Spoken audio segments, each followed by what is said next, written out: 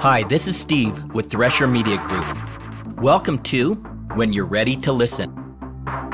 This podcast is dedicated to exploring the truth about God, things you may not have understood, may not have been taught, or quite frankly, had a very hard time believing.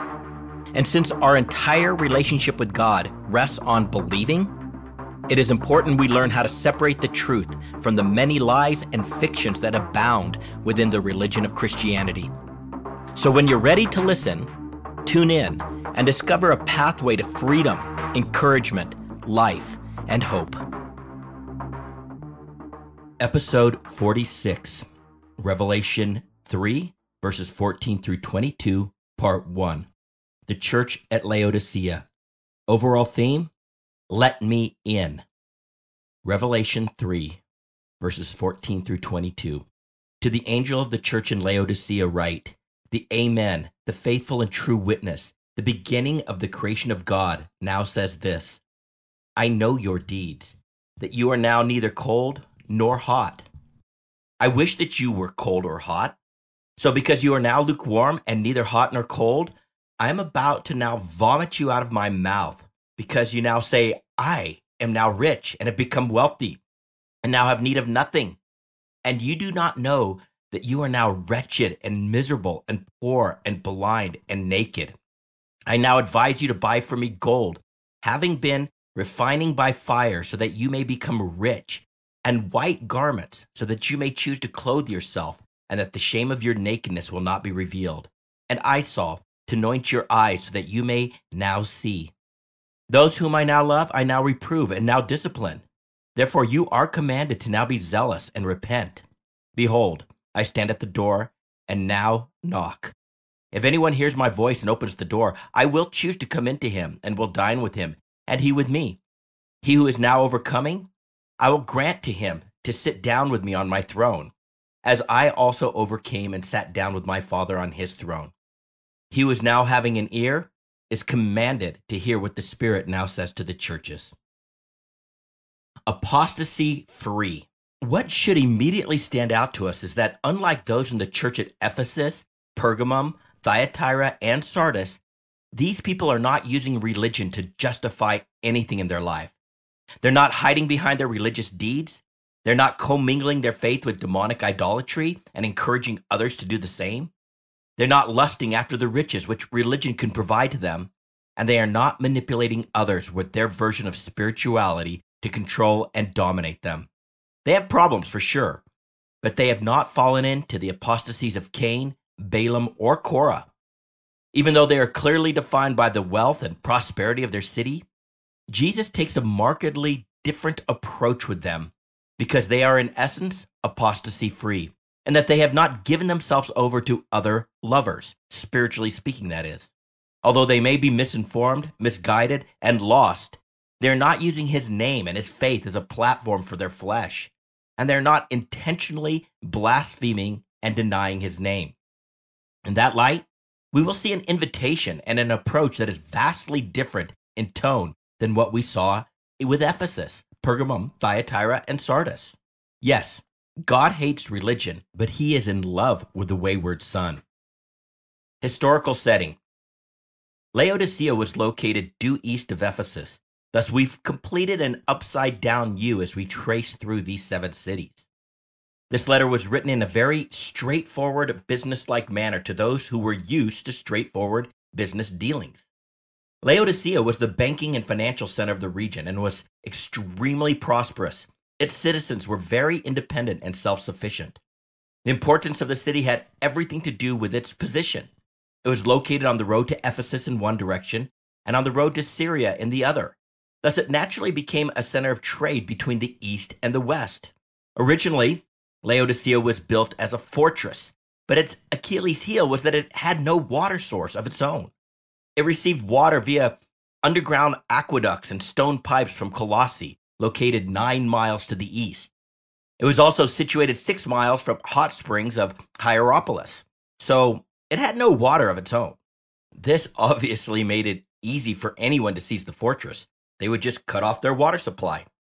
So as good capitalists, they decided that if they could not beat their enemies or hide from them, they would trade with them.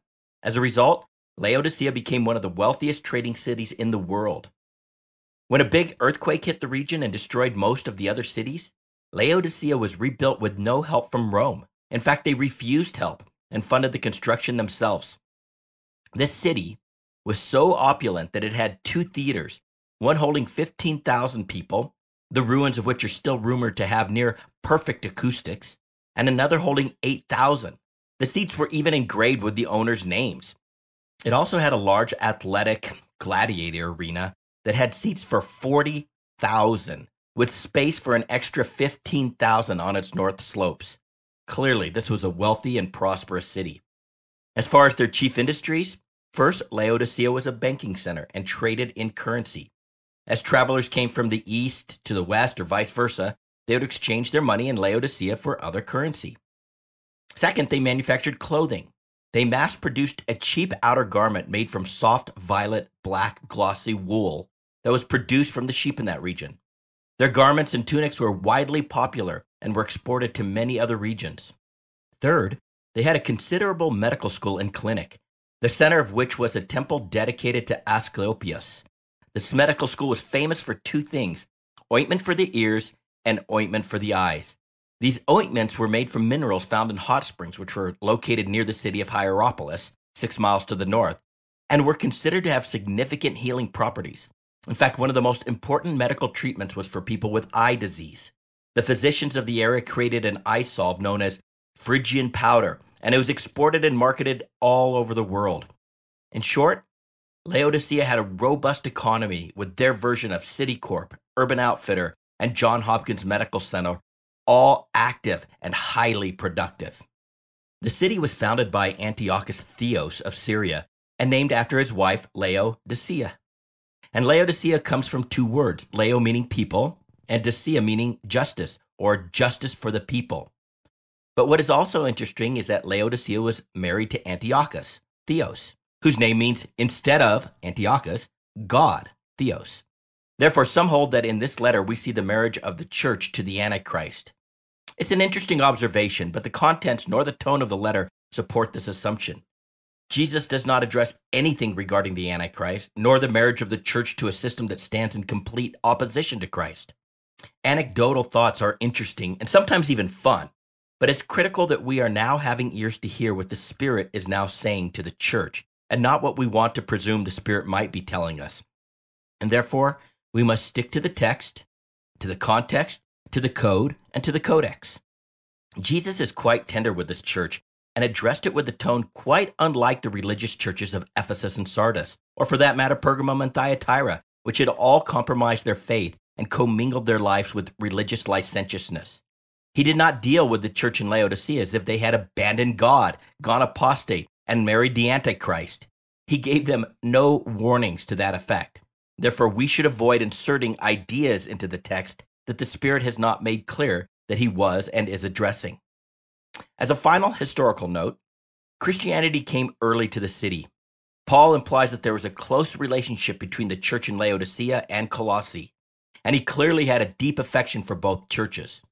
Eventually, the city collapsed under the earthquake and tremors which were common in this area, and today it's just one vast plain of ruins, and in the surrounding villages, the name of Christianity is said to have been forgotten. The faithful witness. Revelation 3:14. To the angel of the church of Laodicea write, the Amen, the faithful and true witness, the beginning of the creation of God, now says this. The only part of this introduction that comes from the description of Jesus found in Revelation 1 is the part about Jesus being a faithful witness. The rest is new. However, this triad, the Amen, the faithful and true witness, the beginning of the creation of God, makes it clear that we all need to pay close attention to what Jesus now says, for he is the Amen. The Amen. Jesus is the final word spoken by God to man. Long ago, at many times and in many ways, God spoke to our fathers by the prophets, but in these last days he has spoken to us by his Son, whom he appointed the heir of all things, through whom also he created the world. Jesus' words are therefore the final statement on all things. He is the Amen. Thus, even though those in Laodicea deemed themselves healthy and self-sufficient and capable, They need to pay close attention to this message, for their reality is quite different than what they believe. Faithful and true witness. Jesus calls himself the faithful and true witness. As the Amen, the final word from God, he's going to tell the truth, the whole truth, and nothing but the truth. He will faithfully reveal all that he has witnessed, without exaggeration or error. His words will be fair, even-handed, impartial, and entirely righteous. In effect, he is being a faithful friend to speak the truth in love. The beginning of God's creation. He also says that he is the beginning of God's creation. This phrase has tripped up many skeptics. They read it as if it were a proof text that Jesus is not God, but was created by God.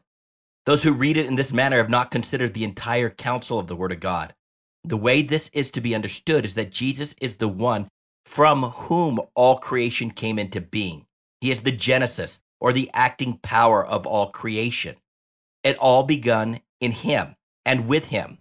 The Greek word translated beginning is also translated in other places as chief, ruler, or principality. And this is consistent with what we find throughout the scriptures. John 1, verses 1 through 5. In the beginning was the Word, and the Word was with God, and the Word was God. He was in the beginning with God. All things were made through him, and without him was not anything made that was made. In him was life, and the life was the light of men. Colossians 1, 15 through 17. He is the image of the invisible God, the firstborn of all creation. For by him all things were created in heaven and on earth, visible and invisible, whether thrones or dominions or rulers or authorities. All things were created through him and for him. And he is before all things, and in him all things hold together. Accordingly, we are to understand this phrase, the beginning of God's creation, to mean that Jesus is the Alpha, the origin or the genesis of all things, and he is supreme, chief, or first over all creation. His point is that even though they, the Laodiceans, have prospered and have experienced great success in this world, it was not as a result of anything they did. It was all him. He is the genesis of it all. In fact, all that they have endured in their lives came from his hands and his authority. They have him to thank and to consider for all of it, and he is so much more for them. Neither hot nor cold. Revelation 3:15. I know your deeds, that you are now neither cold nor hot. I wish that you were cold or hot. Jesus immediately dives in and goes to the core issue in this church. There are no compliments or casual platitudes given for this church. Rather, it's time to get down to business. Drawing from the geographic surroundings, he says, I know your deeds. You are neither cold, sucrose, cold to the chill like the refreshing waters of Colossae, nor hot, zestos, hot to the boiling point like healing waters of Hierapolis. If their deeds were either cold or hot, then at least they would be helpful to others, but they are neither. If they were sucrose or cold, they would be a church who brought life and refreshment to the souls of those who were weary and parched by the sufferings and struggles of this life. They would be like a cold cup of water for one who has been wandering in the hot and barren wasteland of life.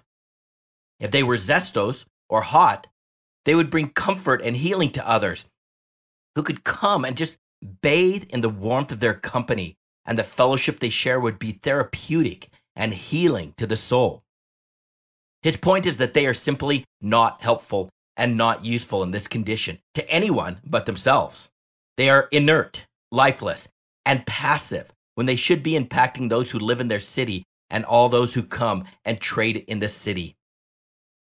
I will now vomit you. Revelation 3:16. So because you are now lukewarm and neither hot nor cold, I am about to now vomit you out of my mouth.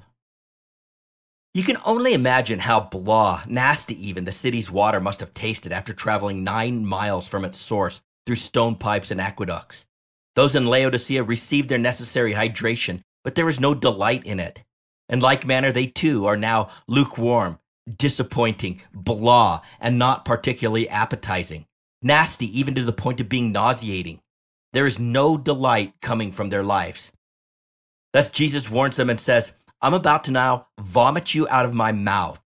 just like what we might do with nasty water when we were expecting to drink either a nice hot cup or a glass of refreshing cold water.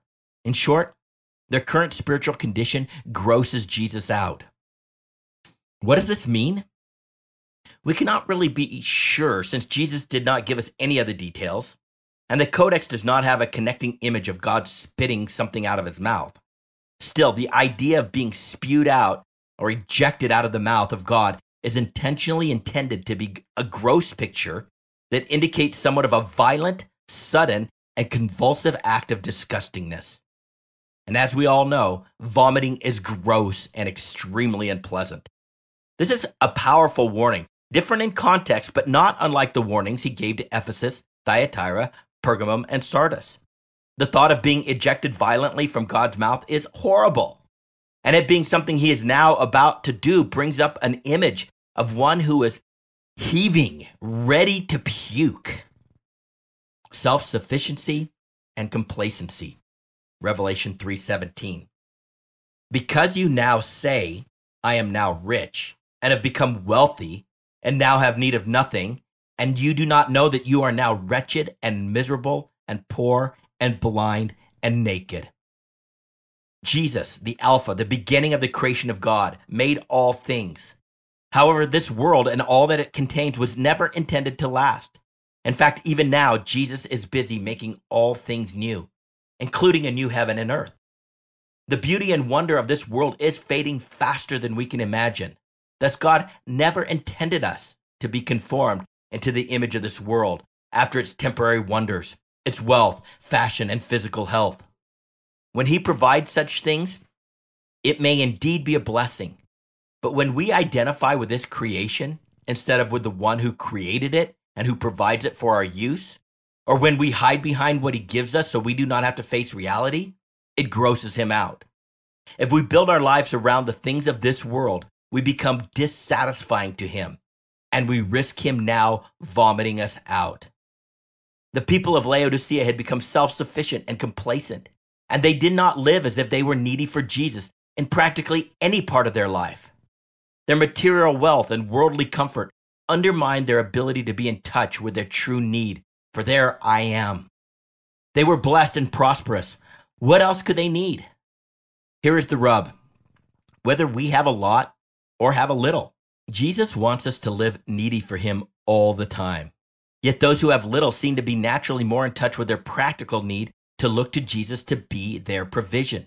After all, where else can they go? Whereas those who are prosperous often become complacent and convinced of their self-sufficiency. If they have a problem, they can just pay for it to go away or to be fixed. And this creates a dullness in their soul. We must always remember that exhortation which Yahweh gave the children of Israel right before they crossed over the Jordan River. Deuteronomy 8, verse 17 through 18. Beware lest you say in your heart, my power and the might of my hand have gotten me this wealth. You shall remember Yahweh your God, for it is he who gives you power to get wealth, that he may confirm his covenant that he swore to your fathers, as it is this day. Jesus captured this attitude when he said, blessed are the poor in spirit, for theirs is now the kingdom of heaven.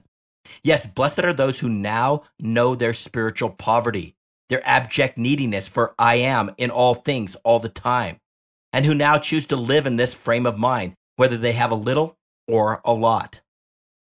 Personal delusion. Did you pick up that contrast between you say versus you are? They say they are now rich, have prospered, and now have need of nothing at all, but they are now wretched, miserable, poor, blind, and naked. Wow. This is how disconnected with the truth we can become when we are fixated on this life and the things of this world. Their thoughts, attitudes, and measurements about themselves are all wrong. They allowed their prosperity and success to blind them from the truth.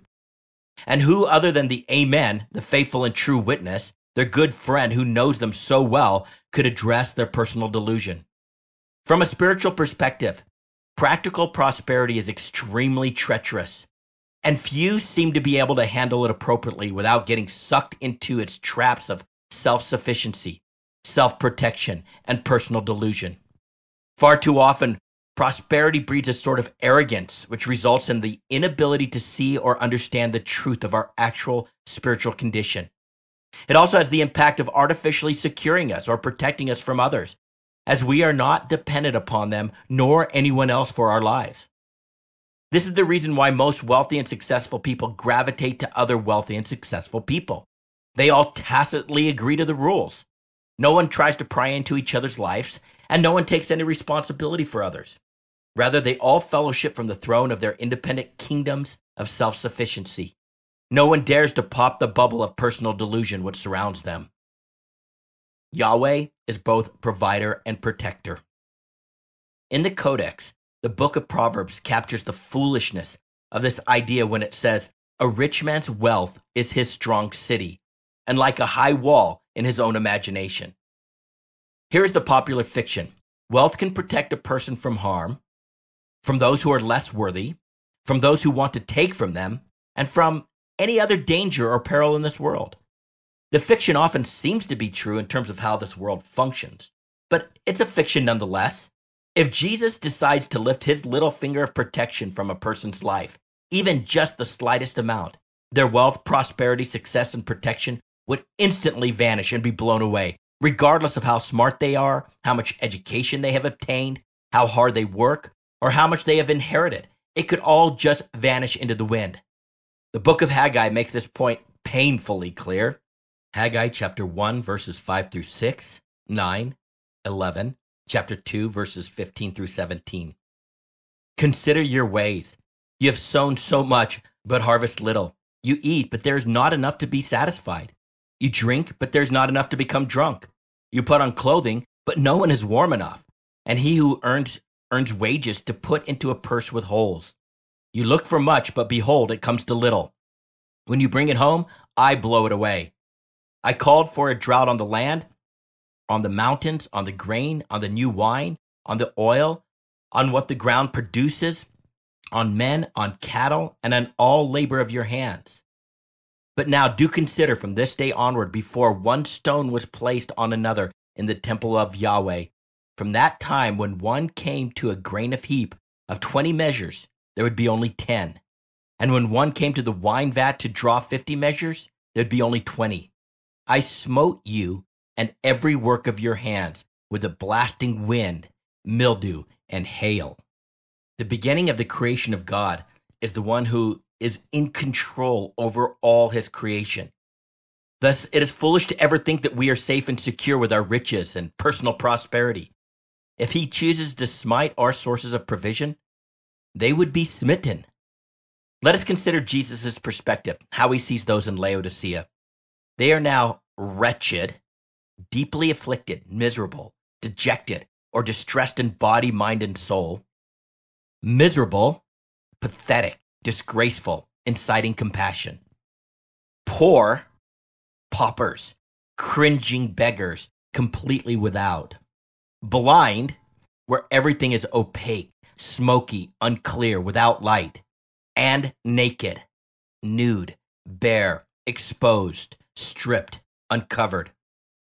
I find it interesting that Jesus gives 5 descriptions of their sick condition, as according to the code, 5 is the number that on the one hand depicts the neediness of man, but on the other hand answers that neediness with the grace and the provision of God. The truth is that they are completely needy, and Jesus is the answer to their sick condition. He is the I am. Whenever we cloak ourselves with the temporary things of this world, instead of cloaking ourselves with that which remains, that which comes from Yahweh, we become completely deceived and are unable to see or comprehend that we have a serious problem. And in fact, we build our lives upon the sand. As Jesus said, everyone who hears these words of mine and is not now doing them will be like a foolish man who built his house on the sand. The rain fell and the floods came and the winds blew and slammed against that house, and it fell, and great was its fall. Let's stop right here, and we'll pick up on our next podcast with Jesus' solution to their personal delusion of self-sufficiency. To get a free download of the full written transcript with all the scripture references footnoted, please go to threshermediagroup.com. That is THRESHER mediagroup.com. This is Steve with Thresher Media Group. When you're ready to listen, tune in.